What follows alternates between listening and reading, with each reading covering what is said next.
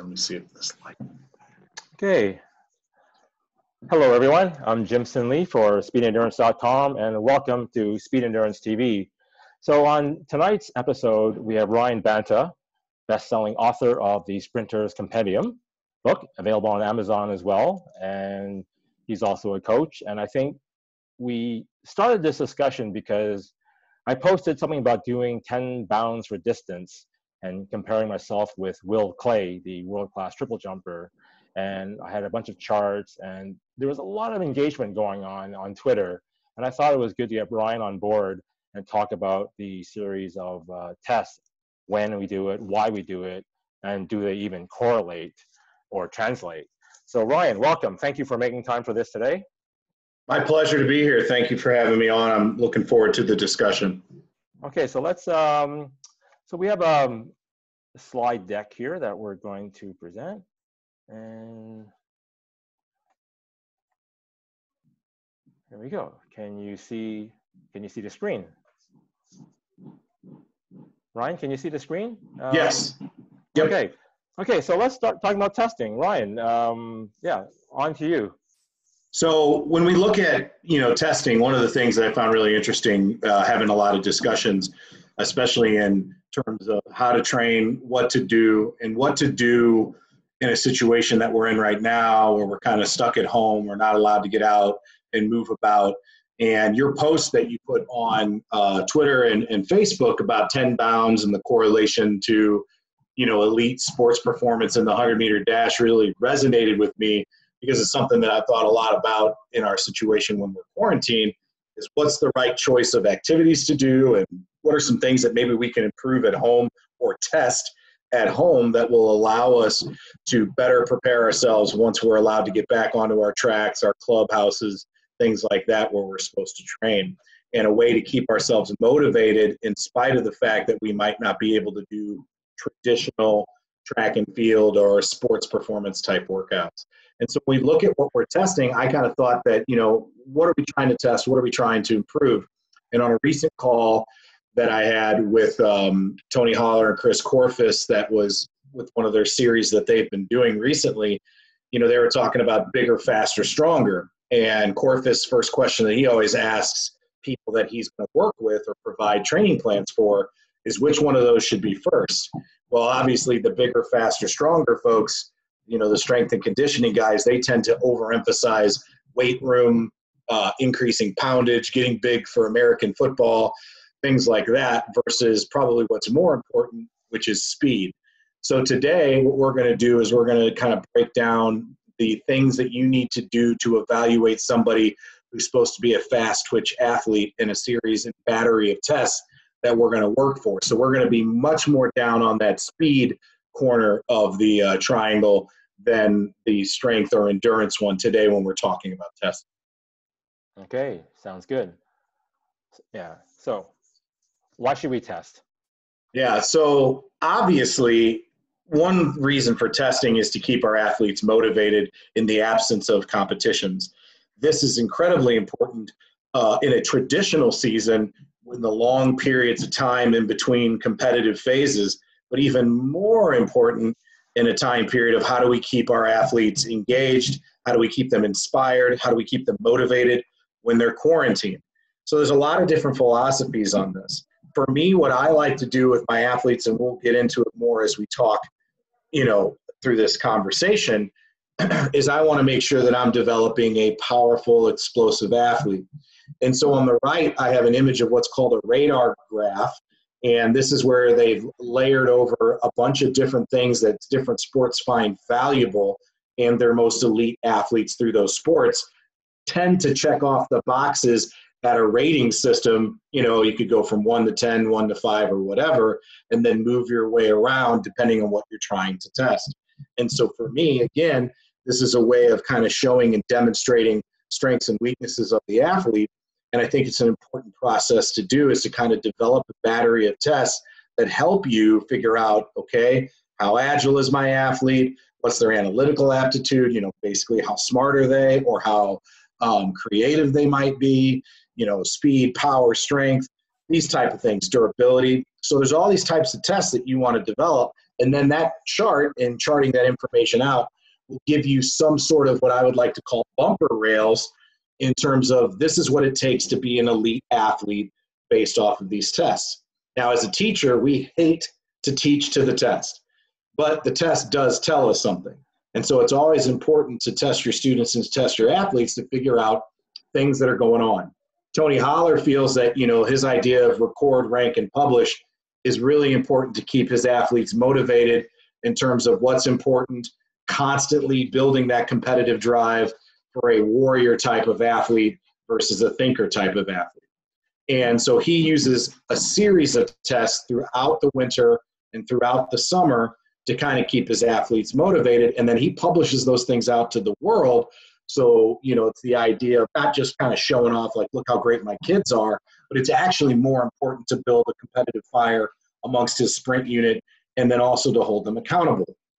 Tony Wells, he had a philosophy and a system, which I've discussed in other places at Altus and a couple other conversations with Robbie and the OPEX fitness folks.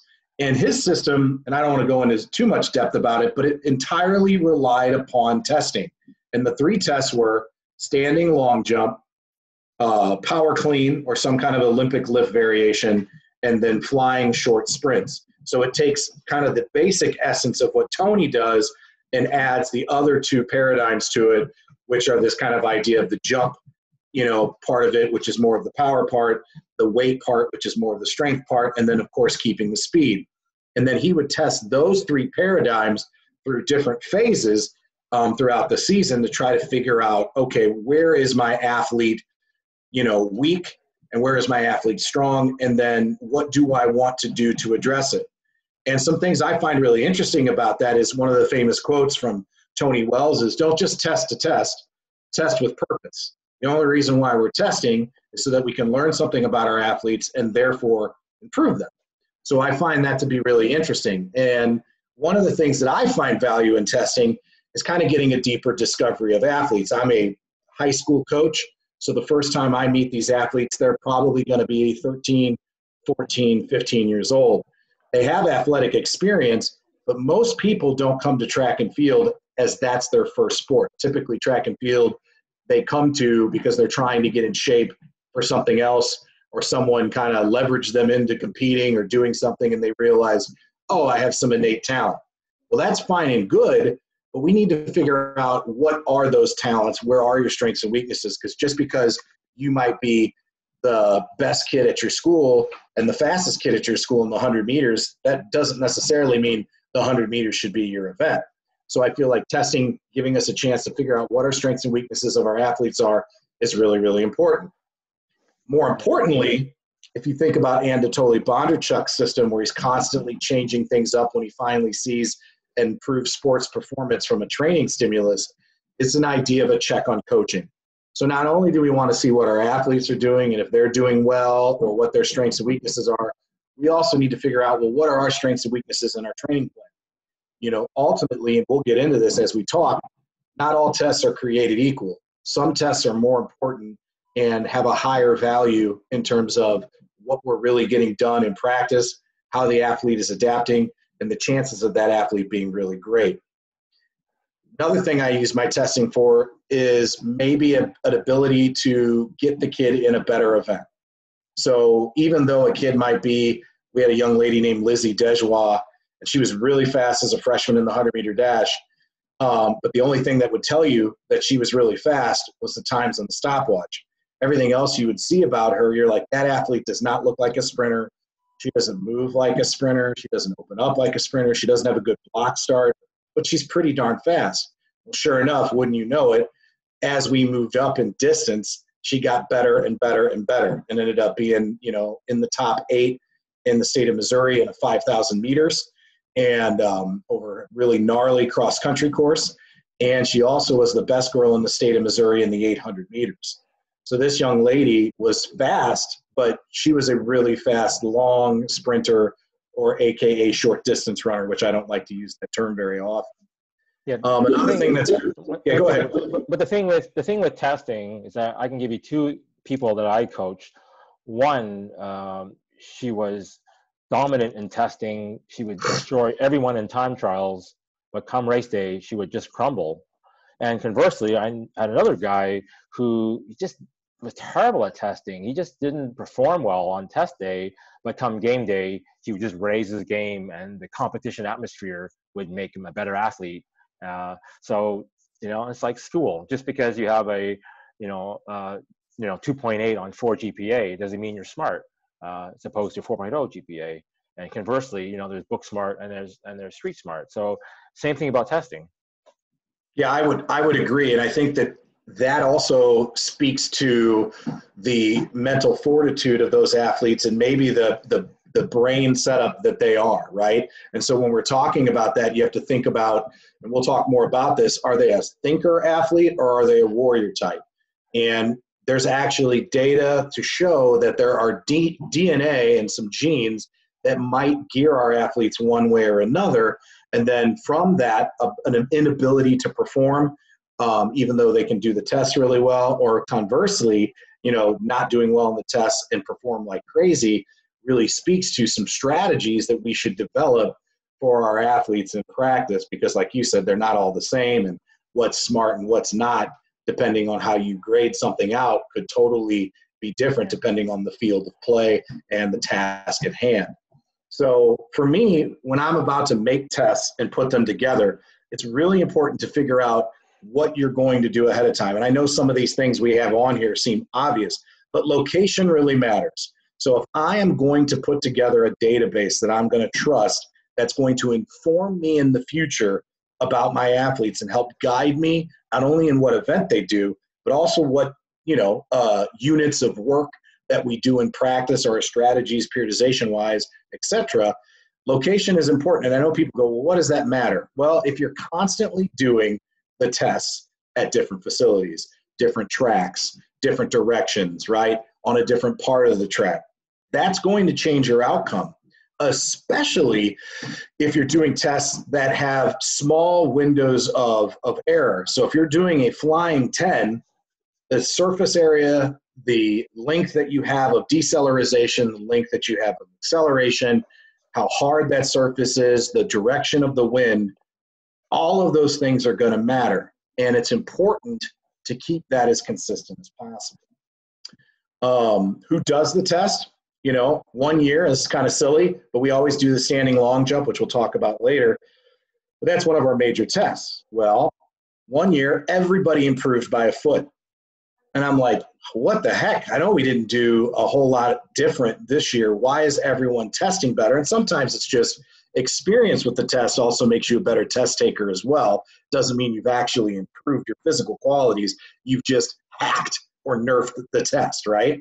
Well, sure enough, one of my coaches, who I love to death, he's a great teacher, but he didn't have a lot of experience in track. So he was growing into the coaching role of track and field through me. And this is the first day of practice in the first season. And he was measuring from the front of their toes instead of the back of their heels. There you go. Literally a foot, not just in inches, on the imperial scale. But that's what's happening. So it's really important so that if the person who's giving the test is always making a slight error, that's okay, because that data can still inform you, even if that data might not help other people outside your program. Inside your program with your own data set, it can help you. No, definitely. So how about frequency? I know my program is 3 weeks hard, 1 week easy, and I use that easy week to do my testing. It works for me. It also works back in Canada and the US, because you had US Thanksgiving and Christmas. There were like 3 weeks, 3 weeks, 1. So those weeks we don't do testing, but we always do testing September, October, and then come January. So how often do you do your testing? What's your frequency?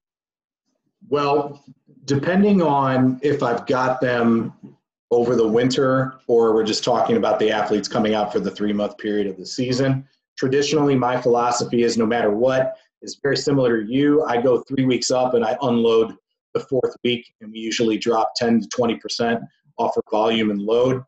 And if we're out of season, we're going to do our test on that 4th week. If we're in season, we're going to try to match up their best event on that week as well. So we give them their legs back, we give them their arms back, to give them an opportunity to say, okay, we've done all this training.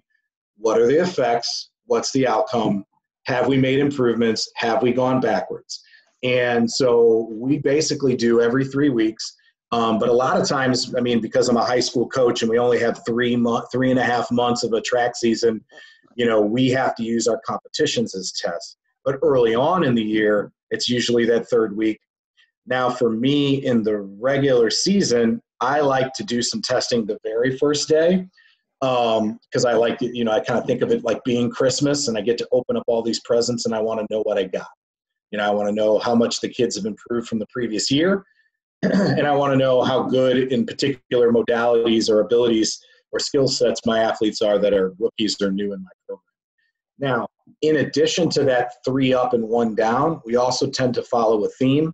So I'll have a speed week, a power week, a strength or endurance week, and then the recovery week. And we try to line up our workouts to fit that as well. And if we're in a regular season and we're going to use a race as a test to see where our fitness is at, we're also going to line that up with a meet that we think has a lot of value, and there will be a heightened level of competition to get to squeeze as much adrenaline out of that athlete as possible. So yeah, I think 4 weeks is good, especially when you're working with warrior type athletes that need frequent testing to keep themselves motivated and engaged in the process. Sounds good. So let's talk about the, say, 5 different types of tests. We have running tests, weight room tests, jumping for height, jumping for distance, and maybe some throws like backward throws. So let's get into some of these tests now, Ryan. Sure. So the chart you have here on the right is the chart that you'd posted up from your blog and your website. And I think it's really valuable, and it speaks to a lot of things. And most importantly, one of the things that I think we get in love with too much is the weight room. As strength and conditioning people and track coaches, we look at the weight room as being one of the easy ways to get improvements out of our athletes, and they can see they're improving because we're putting more weight on the bar. But here you look at jump testing maybe being more valuable and maybe having a higher correlation to accurate predictors in performance. And the reason why this is because of the fact that when we're running really fast or we're sprinting really fast, we're jumping from one leg to another. It's a very plyometric activity. But for me, going back to the idea of what Corfist was talking about and Tony and others, speed is the number one thing. Speed is the most important thing. You can always find big people. Like there are thousands upon thousands, maybe millions of ginormous men and women in the United States. But what separates them from being a big lumbering pokey type person and being someone who could make the NFL or women's rugby or something like that is the fact that they can move and that they're fast. So speed is always going to be the first test that we're going to lay out, because just in the order of operations, we want our athletes to be neurologically fresh, because via max velocity requires a really fresh nervous system and high percentages of effort of 93 to 95 at the lowest to actually create improved absolute speed. And so then from there, we're going to move to the jumps, which are more of the test for power. So we're slowing the context down a little bit, but we're projecting the center of mass either up vertically or horizontally a lot, and we can learn quite a bit about that. Then I would probably do agility, but since I'm in a linear sport, I don't spend as much time worrying about agility tests. That's for the fall and the summer and the off seasons when athletes are doing other sports that require more, side to side, up and down and backwards movement. But that doesn't mean that in training, I don't incorporate those things, because I do, because I want to keep my athletes healthy. And it's been proven that athletes that move through all planes of motion and movement tend to be the healthiest athletes. It's just not something that I spend a lot of time as a track coach in testing, but I did a lot when we were doing American football. We do the pro shuttle and all that kind of stuff. Tests for strength, obviously, are fourth in my importance, because, again, there are plenty of very, very, very strong people, but very few bodybuilders are, lining up for the Olympic final in 2012 in London for the 100-meter dash. They're fit people, they're strong, they're athletic, but they're not bodybuilders. So that's going to be fourth in terms of importance. Testing for injury prevention, that's something we do often in season and out of season. I've got a really good trainer that runs our athletes through the functional movement screens and things like that, and provides us drills and activities so that we're being prescriptive to keep our athletes healthy. So if they've got something funky, an imbalance, a weakness in, some sort of articulating joint, we're going to attack that specifically for those athletes. And we've done that. I have a family that they're immigrants from Nigeria, and each and every one of them has had serious problems with lower leg soreness, stress reactions, things like that. So we've radically changed some of the protocols that we do for those athletes so that they have a looser ankle, so they can move through the joints and they're more fluid. And then we also spend a little bit of time on the bike instead of on hard surface, as I would maybe with some of my other athletes. And through this testing and mobility screening, you can figure a lot of that stuff out. Testing for endurance, that's not per se like going out and running the mile, but we do that in a high school track team because I have to do that because we have 19 events. But if I'm doing this for sprinters, that endurance is more based around race modeling, running 150s, 250s, longer intervals, or maybe doing what we're going to talk about here in the short term, talking about doing runs for time or covering distance for time, as opposed to just running a 350 or a 450. And then the last thing is we need to know what makes our athletes tick.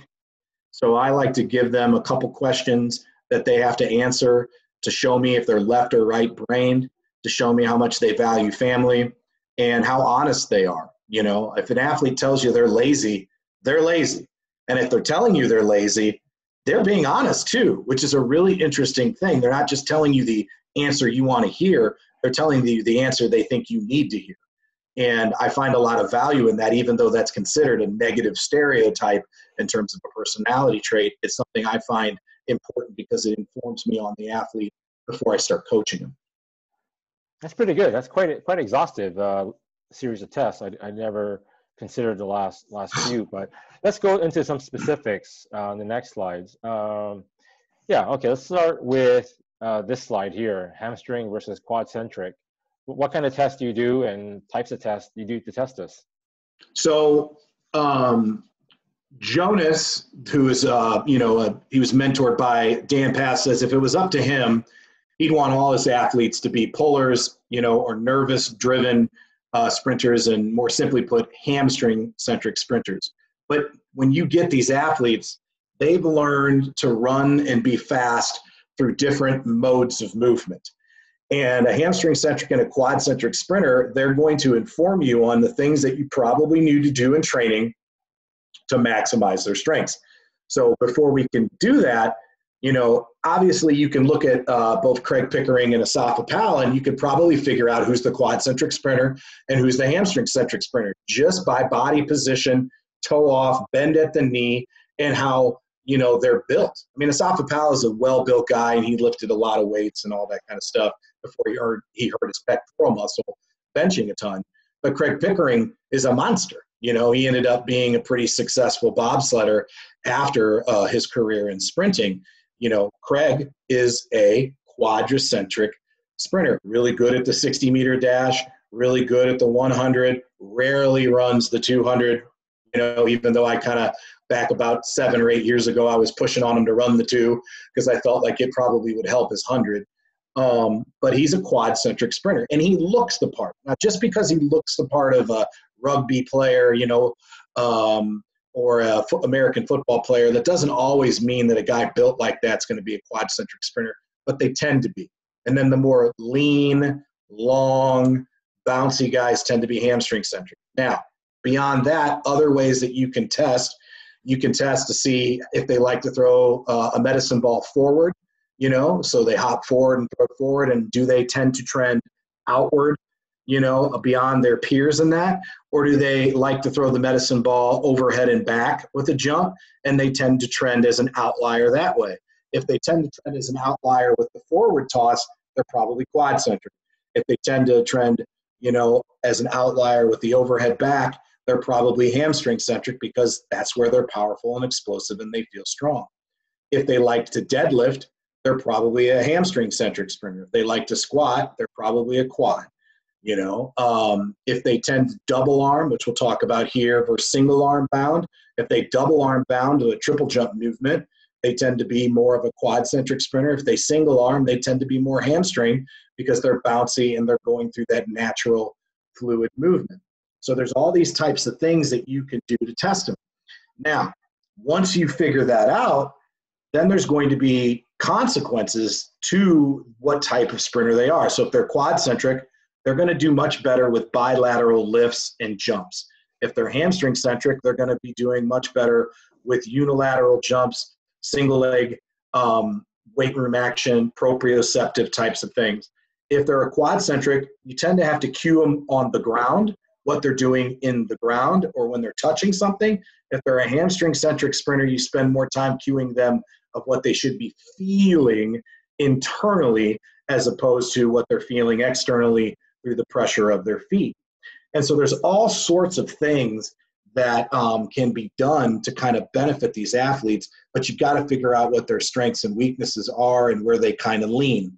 Now, one of the things, because kind of going with what Jonas said, with preferring hamstring-centric sprinters, I like to work on their weaknesses in the off season because you can take some risks, but in the in season, I would much rather work on their strengths because you don't want to wreck, the model. If it ain't broke, don't fix it kind of idea. But over the off season, you can play with some of their weaknesses to try to attack those things and mess with those things when they're not under the pressure of pushing and pulling in competition.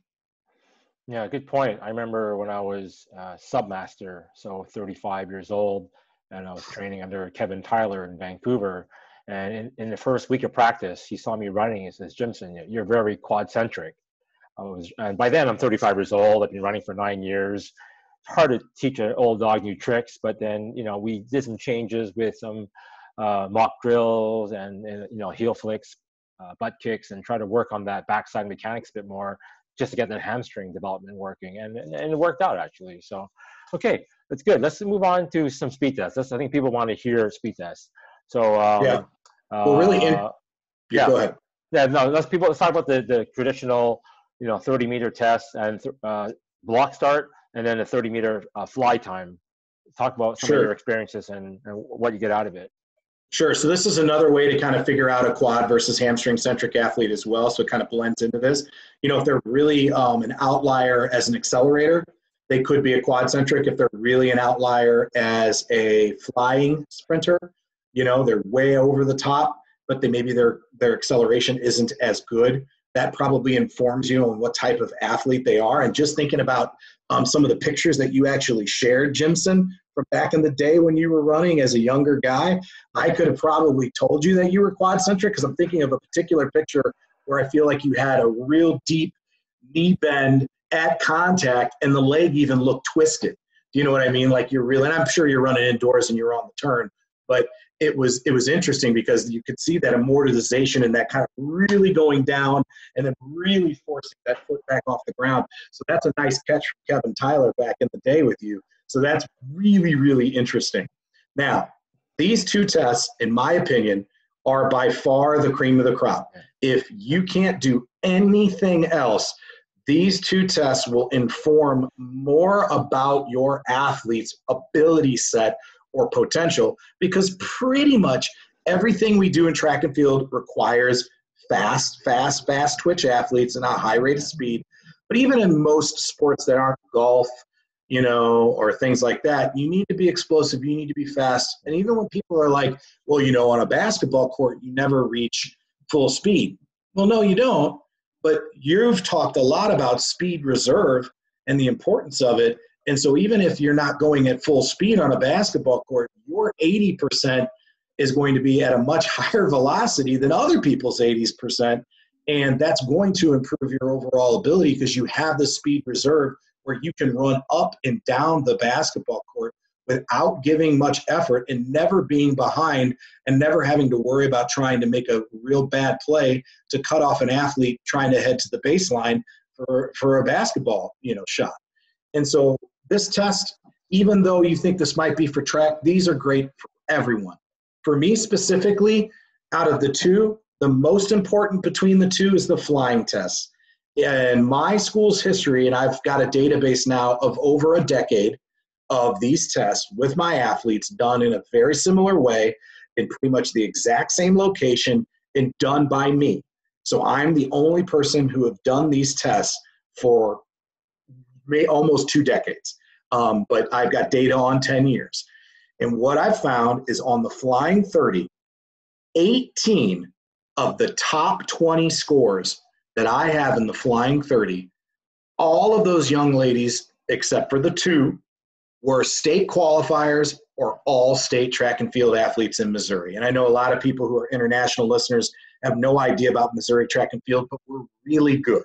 We are really good, especially for our size. You know, we have the world record holder under 18 just up the road from me, and Justin Robinson. He's coached by my mentor, and he's a critical mass trained athlete. And this flying 30 is so critically important. And then what's interesting is even if their scores aren't that good, but they're a distance runner, guess what? The fastest kids that are distance runners in the flying 30 are also the best distance runners. So even though they might not be in the top 40 amongst my athletes all time in the flying 30, amongst themselves in their specific event group, lo and behold, they tend to be the best, you know. And we have the state record in Missouri for the 4x8, and I've had many, you look at our program with the best athletes in state history, I have the most representation of all the events I've got is in the 800 statewide. And so even with that flying 30 for them, it becomes important because it gives you an idea of their potential and their ability. The really cool thing about these tests is they're not physically or energy system exhaustive. They are neurologically exhaustive, but you can do these with some frequency. And sometimes if you take the Tony Holler feed the cats model, this is all you have to do in some practices. And you're going to get a lot out of it as long as you raise the adrenaline up to get the 93 to 95% effort that you want. And then what I typically do is I'll take the standing 30, the flying 30, make that a 60, and then that really helps, especially when you're in the beginning of the season or in a training plan where you haven't done a lot of speed work. That will inform you about their ability set, not only to the 60, but probably the 100-meter dash as well, without having them to run the 100-meter dash or something longer to figure those speeds out. Yeah, no, exactly. It all comes down to speed, and I can't stress that more than, you know, promoting speed in all sports, even marathon runners. It all comes down to how fast your 100 is, how fast your 30 is, really. So it's a good point. Let's move on. I like this, actually. Let's go to power. Power is one of my favorite ones, which was the one I was talking about, my 10 bounds for distance from a standing start. There's also another one we do, which is only 5 bounds from a running start. Tell me some of your tests and success rates and any kind of correlations that you've seen with these tests. Well, for sure, the standing long jump does a great job in testing block clearance. So the people who have the best standing long jump tend to be the best clears from the blocks. That also tend to be our best long jumpers and triple jumpers. So even though, you know, a dirty secret behind the curtain in my program is we've not been very good in the high jump or the pole vault, and there's some reasons for that, but we've been very, very good in the horizontal jumps. You know, we had a young lady break our school record last year. She went 18.6, 18 feet 6 inches, which is a pretty nice jump for a high schooler. And she also happened to be one of our best 400-meter runners in school history. And she was a really good triple jumper too. And sure enough, when she first came out in our program, she tested high on the standing and we have actually a standing 5 bounds because a lot of these kids just can't do 10. They're not in shape enough to really do that and maintain it. They kind of break down. So we shortened that up and went to 5 from a standing. But in the standing long jump and the 5 repeat bounds from a standing, she was off the charts, even though her standing 30 and flying 30 weren't that great. Well, she was a gymnast, and she had been used to running a certain way to run to the vault, right, in gymnastics. And once we kind of tweaked that stuff over time, she kept getting faster and faster and faster. But if you would have looked at her body build and the way that she was put together, you would have thought this kid is a distance runner. She was a strength bean, you know, and looked and acted like a traditional distance runner. And so if it wasn't for these tests to test her power and the knowledge that we knew that she was a gymnast, she might have never done her best event and ended up being the school record holder. And that she broke a record for us that had been there since 1981. So, I mean, there were a lot of other good jumpers in between that time, but she was by far the best. Now, why is this important? Well, if you look down here on the chart, which is from Anatoly Bondarchuk's transfer of training, it shows correlations to alternative training means besides running and how much they correlate to improved sports performance. Now, what's really crazy about this is a power clean and snatch for an elite woman can possibly negatively impact or negatively correlate. So if you're spending time doing a power clean or a snatch as a runner who's a female sprinter under 23 seconds, you're probably wasting your time. But then if you drag down, you'll notice, oh, well, what does correlate? Well, these repeat bounds sure do correlate. They're the highest almost by double. So that should inform your training as well as to what you should be doing. And even if an athlete doesn't do well on those first two tests that we talked about, but they do well on this, that informs you that they have the ability, they just haven't learned how to use it as a, maximum velocity type setup or an acceleration setup. So you're now informed, okay, those are the things that I can attack as a weakness. And then in the regular season, I can build on this strength of this bounding power ability that this athlete has. And eventually over time, we'll build this complete athlete who will be dangerous. And sure enough, this young lady who graduated in 2019, she ended up also setting our varsity record in total points scored throughout a career. So she became really good at the 100, really good at the 200, really good at the 400, the long, the triple, the high jump. She probably could have been a great hurdler if I wanted to take that risk, but the injuries just didn't make sense for how good she was at other things, And so we just kept moving down the line of the jumps and the long sprints, and it worked out really, really, really well. And again, go ahead. But I think the biggest question on Twitter was, does it correlate to sprinting? Like Nick Newman wrote back right away saying he had a Finnish triple jumper, I guess in college at Berkeley, and his 5 bounds was more than my 10 bounds, and he can't even, doesn't break 11 seconds in 100 meters. So his off the charts, but he's a triple jumper. So is there any correlation between doing the bounds, let's say, the bounding events and sprinting? That's the big question. And if you look at a force velocity curve, elastic power is somewhere, in the middle. How does it correlate? And if there is a correlation? Well, I think that, if you went back to that chart and you look at this chart, there is a correlation. There's a correlation to improved sports performance. I think it's interesting. You got to ask the question is, why is that Finnish jumper so darn good at that one thing? I bet you that there was an early intervention training-wise that they basically said, okay, long-term development model, instead of giving this kid a variety of experiences as an athlete as they grow, we're going to only focus on this. And so what that should tell you is, instead of just accepting it, it's one of those things where you're like, this is great, this is strong, this shows that they should be super elite in this area as well, but they're not. Well, in the off season, let's really address that problem and move that needle down. Maybe he'll never be a 10-2 guy because that's just not in his ability. He's just very elastic. He's very bouncy. He might have a really low body weight to body weight to power ratio and all that kind of stuff. But if you got the kid down to a 10-5, how much better of a jumper would he be? And Tony Wells would tell you, because he's not testing out well over here, but he's testing out extremely as an outlier over here, you have a glaring problem that you must address to make this athlete better. I mean, if you look at Mondo, the pole vault kiddo from LSU, the guy, when he was in high school, he was able to run as a high schooler, I think it was his junior season, a 1060 FAT 100-meter dash. It's a pretty fast dude. Anatoly Bondarchuk, or not Anatoly Bondarchuk, sorry, Sergey Bubka, getting my Russians and Ukrainians mixed up. Sergei Bubka was a low 10-meter or 10-second 100-meter dash guy as well, if you believe those numbers. So it requires a certain window of ability, and if the other skill sets aren't within that window, those are opportunities to attack, to dramatically improve the athlete, and Tony Wells would have demanded it. I mean, that's why he called it adapt or die.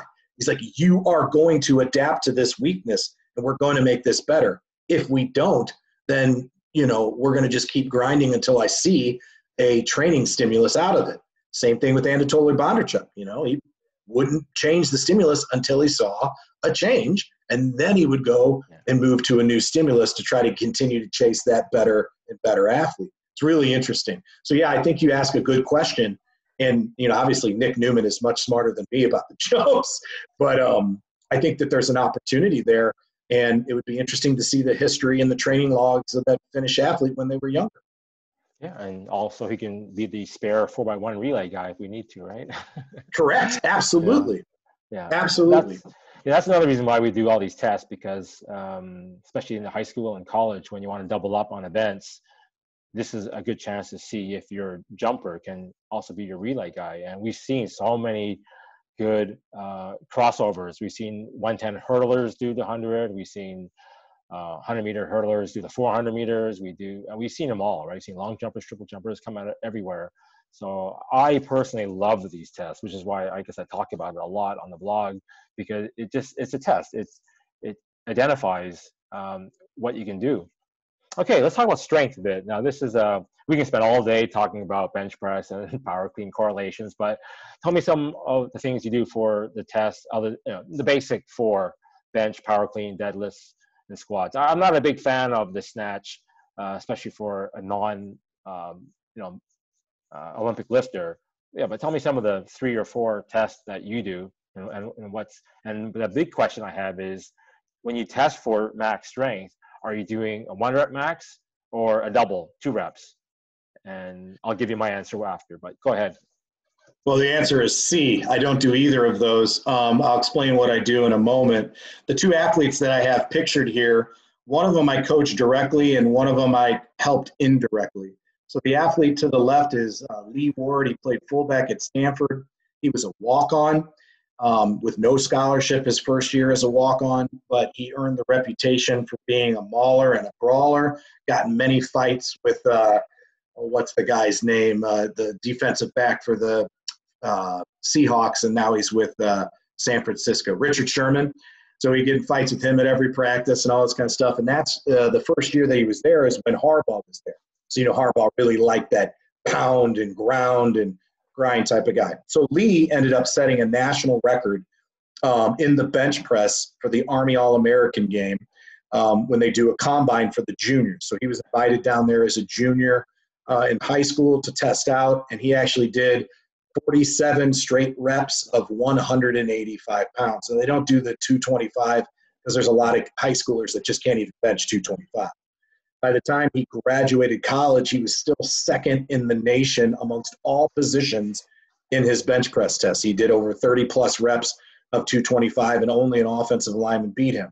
Now, why am I sharing that? Well, in contrast, we have a young lady here who's from Buchanan High School in Fresno. That young lady is actually the 2019 state champion in the 200-meter dash. She was a cheerleader, and her coach, Coach Weaver, went up to her and said, listen, do you want to be the best that you can be? We've never had a chance to really work with you. You've always been doing this competitive cheer, and this is the first year that we won't be splitting time between cheerleading and track. I really would like to take you through the weight program that's in the Sprinters Compendium and see what we can get done. And you can tell that young lady's got some guns on her. She's built. And she went from running her junior year a 24.82 wind aided down to a 23.79 in the state finals in California. That is very non-typical of a progression for a female athlete as a senior. However, Coach Weaver is a hell of a coach. And if you want to know who a good coach is, see a good coach that keeps making girls better after they hit puberty, and you'll find yourself a good coach. Boy coaches, those dudes are getting chest hair and deeper voices. It's almost like testosterone is almost like a cheat code, right? I mean, obviously, that's why some people do that for performance enhancement. Well, what's the point? Well, Lee, through weight training and testing, he got bigger and bigger and bigger, and he was a track guy as well, but she almost could beat him in the 100-meter dash because we got him too big to be fast. And so one of the things that would have been good to inform us is the combination of the tests that we previously talked about and measuring them in correlation to the improvements that we've done here in the weight room. She obviously did it the right way. She's a much later athlete. I mean, 2019, Lee's been out of college for a couple years now, but these are lessons learned. And the reason why testing is so important, so maybe you don't sacrifice speed just for maximum strength. So for me as a high schooler, I don't test the clean, I don't test the snatch, because most athletes don't know how to clean and snatch in high school. So you're going to get false positives. Kids who can just move the bar really well and have great technique are going to be the best in our school versus people who might actually be the strongest. When I do my protocol for the bench and the squat, I start out with 10 reps, then 8, then 6, and then we do sets of 5. And we keep loading the bar up by 5 to 10 pounds heavier and heavier as we move up.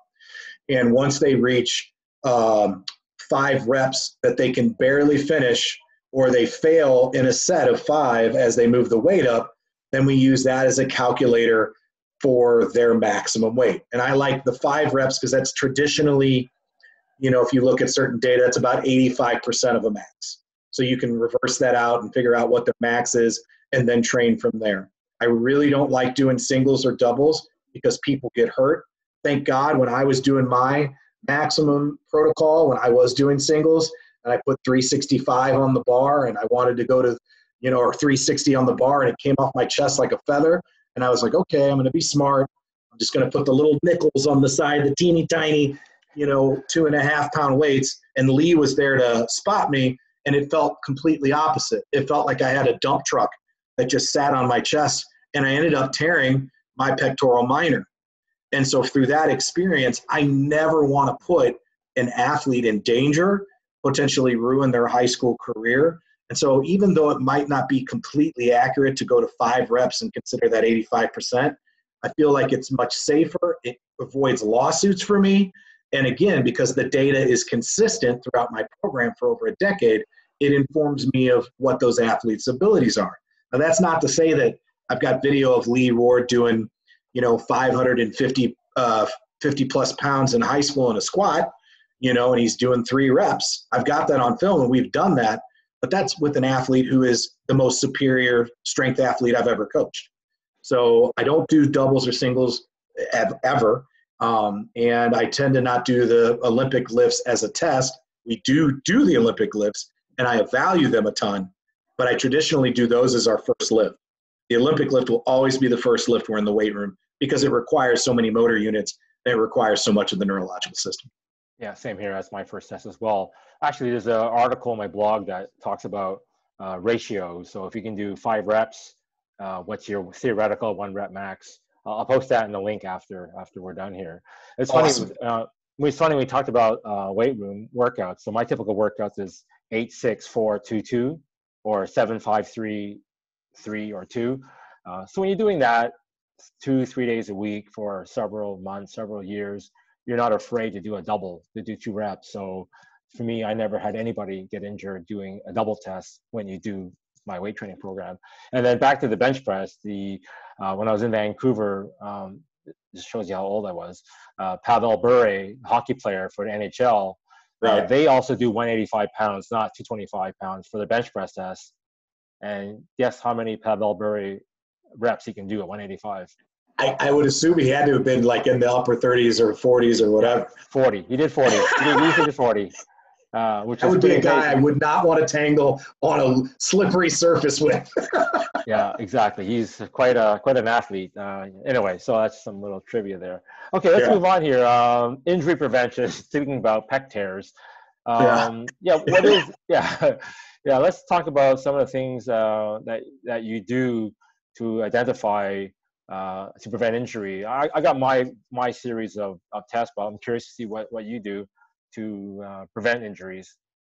Well, so my injury prevention protocol is a thorough warm up. Kind of taking that idea of Carl Valley, slow cook the meat is one of the phrases I heard him use. I don't know if that's his or not, but I'll give him credit for it because it's the first place I've heard it. And there's this kind of obsession or excitement around this idea of like the old SNL skit, 5-minute abs. Oh no, well, what if somebody comes up with 3-minute abs or 2-minute abs? So for me, we spend a lot of time, 45 minutes at the beginning of our practice, warming up generally, doing static and dynamic stretching. Now, not on the same day. We typically rotate those. We then spend a ton of time on drills. And early on, my drills tend to have an extensive list. And then as we move forward, I kind of reduce that list down, but add other things that challenge them by maybe combining the different, drills. So doing a high knee into a butt kick, or a quick ankle into an A run, or an A skip, B skip complex, or a high knee run into a straight leg bound, or vice versa. And we'll do that. Now, how does that help? I'm testing them every day. I use those drills as a test, as a protocol, and to make sure that those kids aren't nursing an injury. They don't look tight. They don't show grimace. They don't show favoritism to one side of the body or another. And so we do that every day. And part of it is to improve some, small muscle groups that are part of stabilization of the core and the lumbar area and the hip flexor and things like that make athletes better. I also believe that those drills do overcharge the neurological system, forcing a better mechanical byproduct from that. Some people don't believe that's true. I think it's because they're not patient enough. It takes about 500 hours to change a skill. Think about Stephen Curry in basketball, right? He had to go through this huge process to change his shot. And now he's hitting, shots from when he steps off the bus, where previously, even though he was very accurate with his old form, it wasn't going to be effective in the NBA. If you need any evidence of that, look at the Lonzo Ball and how ineffective he is as a shooter, and probably should have spent a lot of time instead of, social media with his daddy working on his jump shot, right? So it's the same idea in my philosophy with drills. So that Lizzie Dejois that I mentioned about 40 minutes ago, she mechanically looked more and more like a sprinter by the time she was a senior in high school, from this, instead of this little water bug shuffler that she was when she first got to us. But that took a lot of time and development to build that in. Now, in the meantime, in between seasons, if you don't know an athlete and you have no experience with them, our trainer will actually take all of our girls, and he sets up appointment times in the summer. I mean, he's awesome. And he'll take them through this functional movement screening, and then he'll send us with drills and activities to do that are prescriptive to improving some of the weaknesses or imbalances that those athletes are showing. And I think it's good for the kids to have a couple voices in their ear, and I trust him a lot. And so I let him kind of take what we've got here up on the screen, a breakdown or bastardization of this program, and kind of run them through it to score them out. And then he comes back with a chart and data and suggestions, which I think is really important. Before you start to train your athlete, you need to know what you're getting into. It's like if you go to a car collector and the car looks really shiny, it's got great brand new paint on it and brand new interior, but the chassis isn't put together right. You're going to need to know that, and you're going to need to take a look around the car more than just kicking the tires. Yeah, no, this is good. So for me personally, I never do any of these tests because, being Canadian, I grew up under the Gerard Mock system. Right. And I'm a big believer in A, B, C's, high knees, butt kicks, and leg extensions. And I always watch my athletes do the drills, because I can tell you if something's wrong. Like if someone has a knee problem, they're not going to make any noise doing butt kicks. You should hear that snap if you have healthy knees and something's wrong, or if you have tight quads, you're not going to do that either. So that's one of my tests that I like to just watch on that one. The other thing is that I guess back in my days, PNF stretching was popular. I don't see it popular anymore for some reason, but when you're helping your teammate stretch his hamstring or her hamstring, you can tell if they're tight, right? Because we had the same people stretching each other, and I can see the range of motion that my teammate would do, and I know, I can detect it. So those are some of my tests that I do for injury prevention. And this is good. Yeah, Yeah. and speaking of the PNF tests or PNF stretching, that's actually the third phase that I do in our stretching program throughout a season. And the reason why I choose it to be last is it kind of requires them to know, like, all right, here are the basic stretches. Now here are your partner stretches. You have a partner that you trust, that's your big or little sister in my program. Now that you trust them and they know the seriousness as we move to the end of the season, then we do the PNF at the final or championship phase. So in my program, we actually phase out our static stretching to do that. And again, just like you said with Gerard Mock, those drills are so very important. And then kind of the neo Gerard Mock is, Franz Bosch and all of his creative drills and things like that as well. And one of the biggest things that I hate, and I don't usually get after my assistant coaches, but the one thing I do get after them about is if they're standing around chatting when we're doing our running drills instead of watching the athletes and trying to correct what they're doing, because it's not a time to socialize. You need to model to the kids that this is important, and it is important, just like you said, because you catch injuries. Yeah, the only difference from coaching and running for the last 40 years is back then we would be chatting a lot to each other. Right. Today they're all on their phone. It's the only difference. Right. And that kids have more tattoos than ever today than they did 40 years ago. There's only two big things that I notice. Otherwise, track is track. So exactly. let's talk about speed endurance or time. So my secret for timing any event, whether it's short flies or speed endurance, is I never choose a distance that's the same as their event. So if you're a 1-2-4 person, I'll do 30 meters, 60 meters, 150, and 300. Those are my favorite 4 distances I like to time all the time. Unfortunately, in Canada, 300 meters is the indoor event for Canadian universities, but the 300 is a wonderful test. How about for yourself, Ryan? What distances do you like to test for? Well, in terms of intervals in practice, I love to do off-distance intervals just like you like to do. I think they're great. And the reason why I like to do them is because, again, if you go back to Anatoly Bondarchuk's transfer training and you look at his charts in terms of distance runs, when I say distance, I mean sprint runs, interval runs, the highest correlation is just above and just below the race distance. And another reason why I don't like to run race distances in practice is because kids will race instead of doing the thing that they're supposed to do, which is training. And more importantly, I don't want them, if they have a bad interval in practice, sometimes that gets in their head and they don't think they're as fast or the time they ran was a fluke. And you and I both know that that's the reason why we put our jerseys on and we compete, because we get something extra out of that. There's an extra oomph that comes from that performance when we're in a uniform and we're competing for real and reacting to a starter's pistol.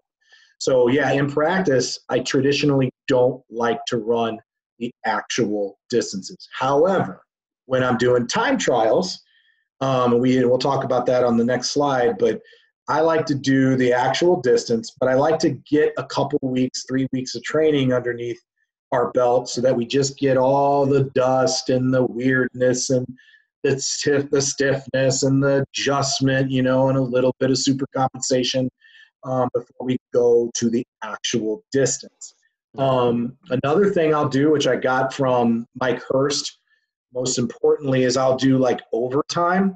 So what we'll do is we'll have them run, if their PR in the 200 is 25 seconds, we'll have them see how far they can get in 29 seconds. So typically they'll get farther than 200 meters in that time, obviously. And then we'll put a cone out as their personal record to see where they're at. Tony Holler has a similar thing. He calls it the 23-second drill. And it's like one of the few like lactic hydrogen ion type workouts that he does for his sprinters in the weeks that they don't have 2 meets or maybe a competition at all. I like that as well. I think that's valuable. In all of those types of situations, I feel like you need to spike your kids up, though, because you're expecting them to give you a really, really hard effort over a farther distance traditionally. Another thing we'll do, if I don't know where the athletes are at in their speed endurance, we'll do a 45-second test, and that kind of gives us and informs us on their, special endurance skill set, or a really long speed endurance skill set. And typically, once you get to 40 seconds at a maximum effort, you're no longer, buffering that waste product. You start to get the booty lock, you start to get the legs faded, the bear jumps on. And so I'm always interested in trying to figure out, okay, what does that look like? How far can they get? And where maybe do they have a talent? If they're an outlier on that comparatively to some of their other tests, again, that might inform me that they're going to be a great 400-meter runner or sprinter, or they might end up being a middle distance, long distance, or long sprinter type of athlete. So with our tests, when we run these type of time trials, I'll do it 3 weeks to 4 weeks into the season so that we actually have a little bit of training, a little bit of understanding. We've taught the blocks, these type of things, because we're going to be getting close to the complete or maybe even longer than the distance they're going to run as their main event. Now, for me, with outcomes, what we usually see is if I time trial them 3 to 4 weeks into the season, every female sprinter in my program will run about 7/10 faster in the 100. They'll run average a second and a half faster in the 200. They'll run 4 seconds faster from their time trial 400 unless they're a freshman, and they'll run 7 seconds faster from their time trial, which again, when you have a database of those tests for over 10 years, you can start to figure out by grade level, by the team, and by the overall history of your program where those kids are going to go, and you can make some predictions on how weak or strong they're going to be in a particular event. The other thing I try to do is I try to theme up those tests with whatever we're doing. So if we're doing a special endurance day, that will be the day I do my 400. If we're doing a speed endurance day, that'll be the day I do the 200. If we're doing an lactic day or an all-out sprint day, that's the day I'll do the 100. So that way it fits within the theme of my week or whatever my sessions might be. Yeah, that makes perfect sense, actually. I like that. And I guess I do that subconsciously. But I know if you're a 2-4 runner, and especially training long to short, 240 meters, running a 150 will not trash your legs. Correct. We even do a 150 time trial on a Wednesday before a Saturday meet. And if you're properly trained with the volumes that we do, the speeds that we do, it's not going to bother you. So yeah, not at all. I mean, yeah, you're totally right. I mean, it takes 48 hours for the neurological system to kind of reset. So you're giving them 72 hours, they're going to be fine. I think that there's a fear to go longer, and that's dangerous because it's undercutting the majority of the events on the track. You got to go a little bit longer to get something out of it. If everybody just does the small training, the short intervals, then they're only going to be good at that, and it's going to come down to who has the genetic freak. Then your role as a coach doesn't really matter that much. And I feel like we need to matter, and they should be good at because of us, not in spite of us, No, exactly. This slide actually intrigued me a bit. Can you tell me a bit more about brain and learning types? This slide. Yeah. So if you're left-handed, you're in your right mind, right? And you tend to be artistic. You tend to be creative, right? You tend to be more emotional. If you're right-handed, you tend to be more analytical, scientific, and a thinker. And lo and behold, most of your thinker athletes tend to be right-handed, and most of your warrior type athletes tend to be left-handed. So it's not unusual to see that a lot of your sprinters might actually be more creative than they are, analytical. And that might frustrate a lot of high school coaches who tend to be distance runners and tend to be analytical and thinkers and grinders. And so there's always a disconnect there. And so when you learn that, you have a better way of explaining things to athletes to get them to buy in. So if I've got a right-brained or right-handed athlete, I'm going to talk to him about, here's what the science says. This is what the math is. This is what the physics says it about. If it's a left-handed athlete, I'm going to talk about how it should feel and the emotions behind it and the drama of the movement, and I'm going to explain it that way. Another thing that you can figure out from that and figure out what they are is you'll do a simple test where you have them cross over their hands with their doing like, their hands together, like in a prayer with the fingers crossed each other. And whatever thumb sits up top, that tends to be their dominant hand. If they cross their arms, and whatever arm sits up top, that's their dominant hand. And right now in the camera, it's mirrored, so it's reversed. I'm left-handed. This is my left hand. Okay, but you do that. If you push them from behind and whatever leg steps forward, that's their leg that's more of their athletic leg, or what a coach said recently, it might have been Keba Tolbert, but it's their smart leg, and the leg that stays back is their dumb leg. Well, sure enough, when they're in the blocks, the dumb leg is the one that's going to go up front, and the smart leg is the one that's going to go in back, because that's the leg that's going to step out. And so it informs you on what they are. So then what I do is I will have the athletes take pictures and draw pictures of things that are important to them. A, I want to know what they value, but B, I want to see how good of an artist they are. If they're a really good artist, that informs me that they're probably more creative. If they're a terrible artist and they write a lot and their penmanship is decent, then that probably means that they're more analytical and more scientific. And then I have them fill out, what are some words that describe you, to give me a sense of where their brain is at and what they feel about themselves. Now, why do I test them like that? A, I want to learn something about them. B, I want to see how honest they are. But C, it then gives me leverage later to say, now, wait a second. You said that you were passionate. And today you're not bringing it. You don't seem to be into this. Where's the passion that you said was so important? You said that you were aggressive, and you're letting this person push you around all around the track, and you never exert your authority and go to the front. If you're an aggressive person, then you need to live that and become it and get yourself to the front. Don't sit behind and let everybody do the work for you. You take control of the race. And so this is a way to inform you on left to right brain, thinker versus warrior, what's important to them. Do they see it or feel it? Again, seeing it, hamstring centric, in flight, air mechanics, feeling it on the ground, pushing tends to be quad centric, right? And so all of these tests go together to build this collage of data that creates a really beautiful, clear picture on the ability and the mental capacity and the thoughts that are running through this athlete. I never thought about that, actually. For me, I think about the relay, the 4x1 relay. My second leg has to be a good left-handed person, or right, able to receive and give with left hand, which is why we saw Usain Bolt run the third leg on the curve early in his career, because he's right-handed. And right, that's why you see him and Carl Lewis switch their batons when they get the baton on when running anchor. Interesting, right. very interesting. I think what we'll do is that we'll have another call with open to the public, and I think Sure. a lot of this stuff is going to be interesting to these people. Let them watch this video first, and then we'll have a more deeper in call. So I think we sort of covered here all the tests that you do. Anything Yeah. you want to? Anything here that we didn't cover? I believe we covered it all.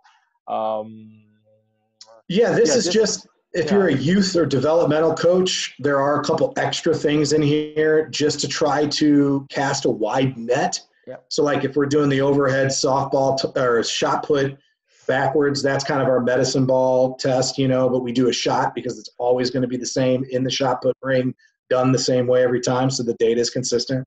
We throw a softball because I want to see how good a kid can javelin. We do gymnastics and hurdle skills because we want to see how bodily aware a kid is, even if they're not fast, per se. Do they have kinesthetic awareness? They could maybe be a great high jumper or a triple jumper that doesn't per se require the same amount of speed. So these are things of trying to give kids a roadmap to success early so that they love the sport and that we have success and we can win some track meets. But more importantly, they feel like they're doing something they're getting better at, and then, like I said, some of the tests I do a little bit later because it takes a while to get some things out of the athletes. If I had a sprinter, I would never do a mile test if I knew they were a sprinter. But if they're a track kid coming to my team for the first time, I have no idea what they're good at. So I've got to make sure I've definitely got them in the right event and I'm not taking them out of a chance to be special at something else. And that goes in reverse too. Sometimes kids might be a good cross country kid in the fall for you, might not actually, even though they're a good distance runner in cross country, they might be really great at something else. Like we had a young lady on our basketball team this year that was the highest point scorer on her team, and she's a great overall athlete. She's got more state championship experience over 3 sports than any girl in school history, and she was a big part of that. And unfortunately, we lost our track season this year because I basically told her, you're not running distance in the spring. You're too good as a basketball player to just go out there and run slow and turn left. We're going to triple jump. We're going to long jump. We're going to high jump. Because she's huge. I mean, she was almost 6 foot tall. And here I am thinking as a coach, gosh darn it, I've just wasted 3 years of this kid's time because I failed to test him. Now, why did I fail to test her? Because basketball season goes beyond our first 2 or 3 weeks of our season because they're always in the playoffs. So I never get to test her in that. And, it was until my senior year that I go, oh, now I know why I've stuck her over here and I'm watching her development in basketball. I've screwed this whole thing up. She could be really good at these things, but I just made an assumption because she was a cross-country kid. So, yeah. There's actually a good test for endurance, and the soccer players use it. It's the beep test. Yeah. You've heard that? Yeah. Yes. And the irony is that one of the few soccer players can actually complete the test at the end. And David Beckham is one Right. that actually can do the full test. So that shows you the endurance that he has. Absolutely. And why he was an elite player besides just his set piece kicks, Exactly. Yeah. I think that's it for the slides, Ryan. Thank you very much for your time today. It was really interesting. I learned a few things, and I think we definitely should have another call with people. Maybe we can do a quick, shorter talk and then open up the questions to the people, because I think there were some people on your Facebook that wanted to have this call as a live chat. So I think we have enough base here to get started, and I'm really curious to hear other people's methodologies on testing.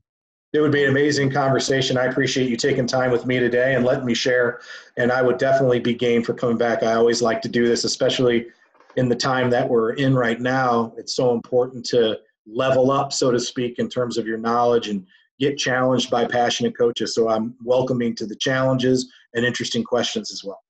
Likewise. Okay, Ryan, thank you very much, and maybe we'll see you next week. Thanks, Jimson. Okay, bye.